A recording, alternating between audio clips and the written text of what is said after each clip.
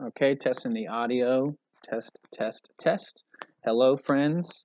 This is going to be the recorded video for our Harry Potter Wizard Witch characters. If you don't know what Harry Potter is, it's an old book and movie. Well, it's old to you guys, probably. But we're just going to do self-portraits of ourselves, kind of with a wand and something else in our hand, whether it's a book or nothing, like whatever. You can follow me. I'm going to do two different versions. One with like a long robe and a sweater vest and pants. One that has like a long jacket. So guys or girls could do either.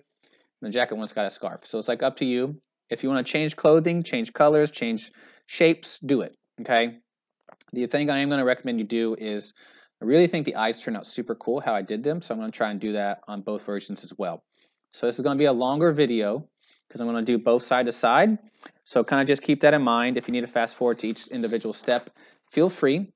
But I'm going to start with my head shape, or my head, excuse me. So with my little nose, I'm going to do like a little simple upside down question mark with a little mouth. I think it's going to be open on this guy.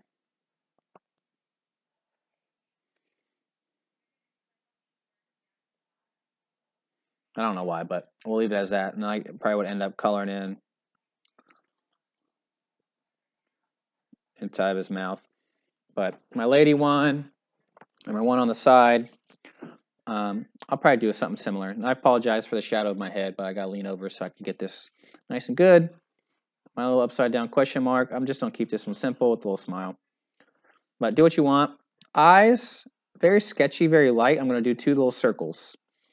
And I'm doing my best to make them the same size. This one's a little smaller than that one, so I'm going to try and tinker with that. The same size and like in the same kind of location. So if they're not perfect, do it lightly. That way you can kind of tinker with it like I had to. So like this one is definitely closer to the ridge of my nose than this one is. So I need to move it over just slightly. So I might move this one over some to the left. So do it lightly like I did. That way you can kind of get it to be relatively close. Still looks a little far away, but I'm going to leave it. So I'm going to do that on my left guy.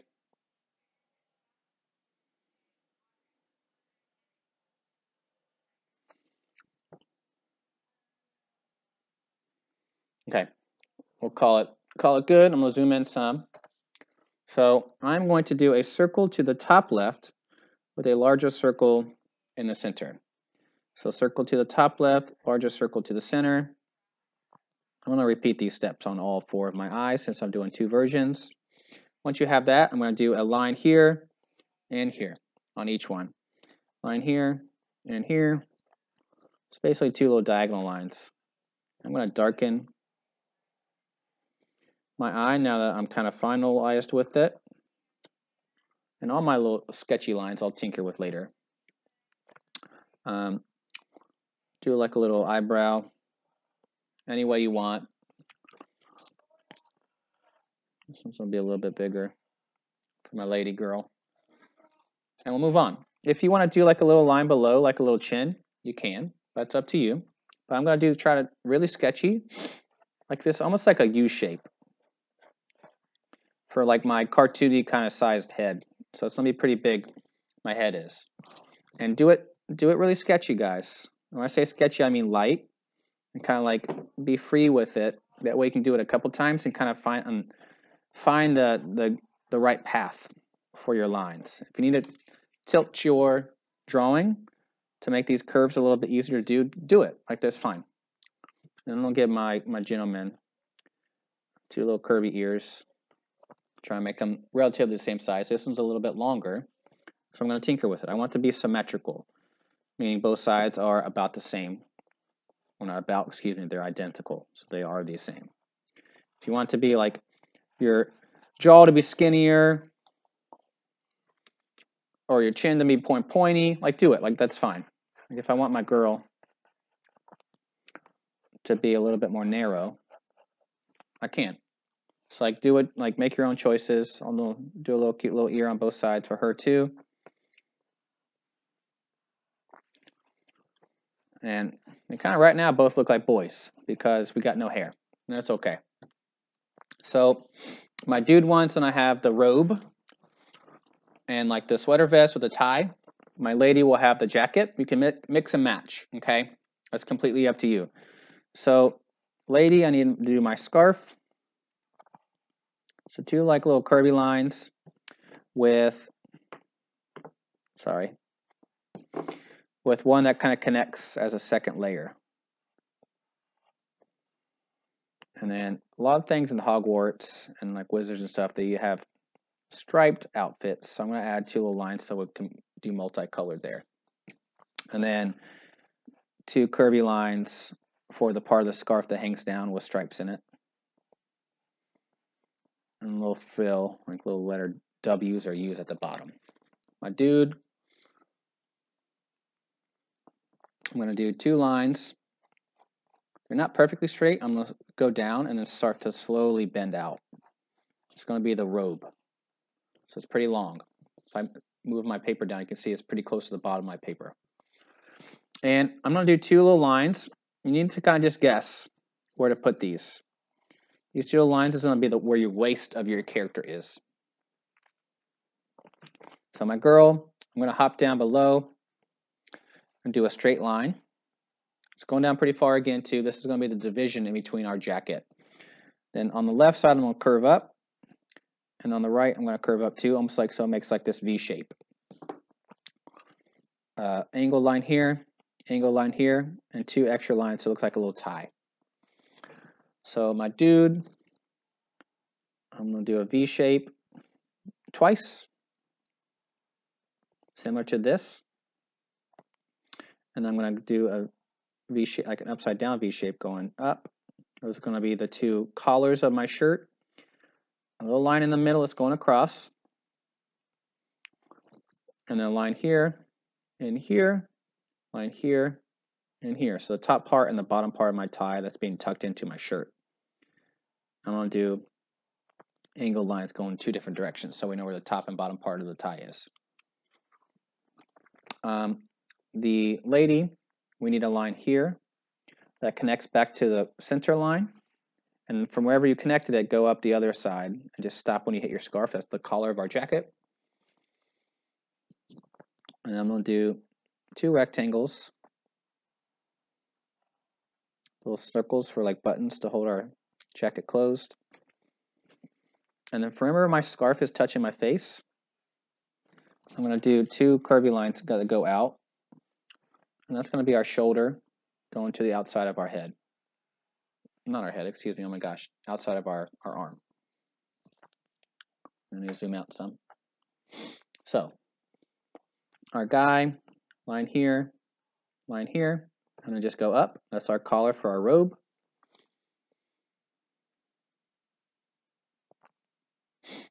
And then I'm going to draw my shoulders for my gentleman. So he's going to have a line that goes out like this. And his other arm is going to be sticking out holding his wand. So it's going to curve down a little bit, but then kind of curve out. And this one's looking a little close, but I think it'll be okay. So I need to, for my robe, decide where the outside edge of my robe is. So like it's about right here will do. And then at the bottom of my robe, kind of just connect.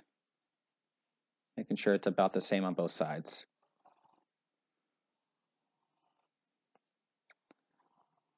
And I know I'm going back and forth, so if you're watching one video, like trying to copy one side, I apologize. The lady, we need to know where the outside of our jacket is. So I'm going to do kind of a rounded line on both sides. If you want to change how this line is, do it. Really what I'm trying to do is the outside of the jacket and keeping the thickness of both my arms to be about the same. So this look a little thicker than that one, but it's okay. And I can kind of connect for my bottom. And I'm going to do books in the left part, or on the left side of our drawing. I guess technically it's their right arm, but so a diagonal line that's going past where the arm is. I'll just run it into it. And at the end of that diagonal line, I'm going to do one that's a vertical line that's going straight down. That vertical line will determine how long or how wide your book is. Little letter U on the top and the bottom. And then connect that and add some straight lines in it so it looks like pages. Connect, straight lines. And what I'm going to do is some fingers that look just like this. 4 of them. 1, 2, 3, 4. And I'm going to move my gentleman out of the way. I'm going to twist. And I'm going to zoom in. So from this point right there, I'm going to do another one of these lines that hit my fingers, go on the other side. From the bottom of my, excuse me guys, from the bottom of the book, I'm going to do the same thing. So I ran into a problem. My fingers are not long enough, and I, believe it or not, did this on purpose in case this happened to you too. I need to erase the bottom of my fingers and make them longer. That way, the bottom of my book is being divided too. Looks like they're kind of gripping it. So let me do that on my gentleman as well. An alternative to that is you could do your 2 lines first, and then now you could do your fingers so you kind of know where they need to be. And then you can erase the straight lines and then kind of touch up everything. So, you know, pick whichever way works best for you. This is probably the easier way, but you have to erase some. Okay. And you know, if you want to put like magical bad guy defeating spell book, like whatever. Our 2 arms. I'm going to do the hand the same way, but the arm on this one is kind of up. You could do that on this one too if you just wanted to change the direction of the shoulder. That's up to you. It just depends on how you want your wand to be held. My right one, I'm going to come down 2 arms and kind of just connect where I'm happy with it. I'm going to move this and I'll zoom this one in. I'm really looking just for the thickness of both my arms is the same. I'm going to twist, and I'm going to do a little line like this that hooks up. That's going to be our thumb. And a little tiny line right there. And then some sideways curvy guys. 1, 2, 3, 4. And then from the bottom of that, I'm just going to go right to my glove. My glove, wrong word, my sleeve. That's like us gripping our wand. So now I can kind of play around with what I want my wand to be like. And if I want it to come out the other side or not.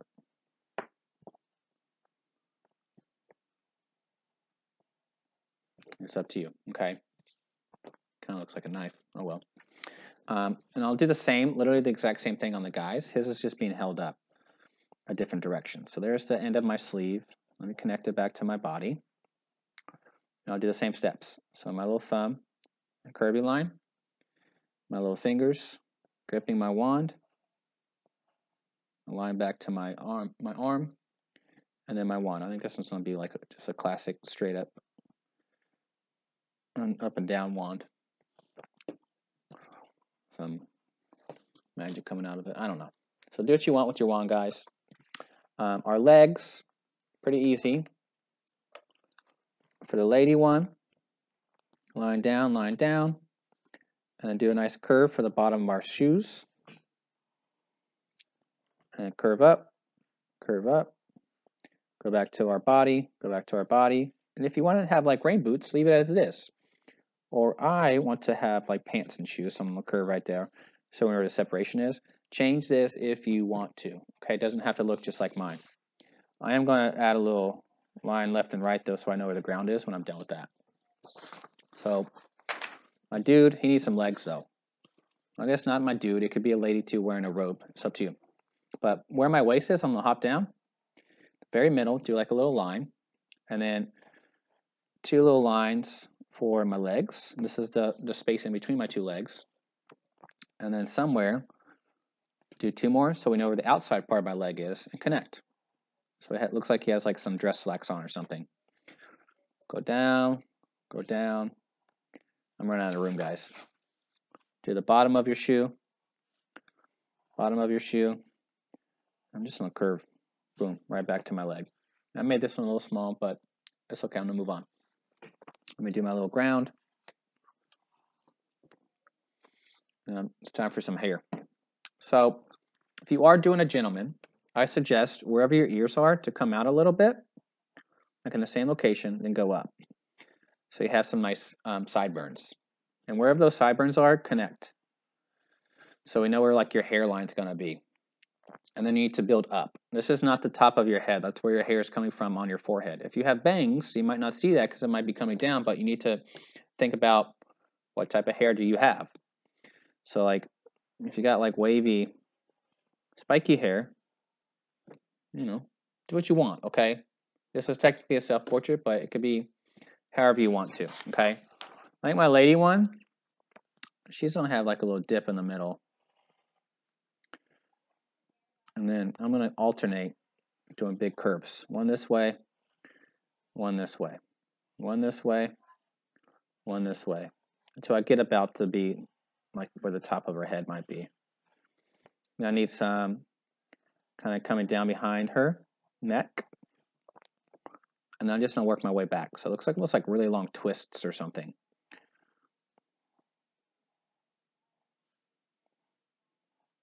Or I don't know.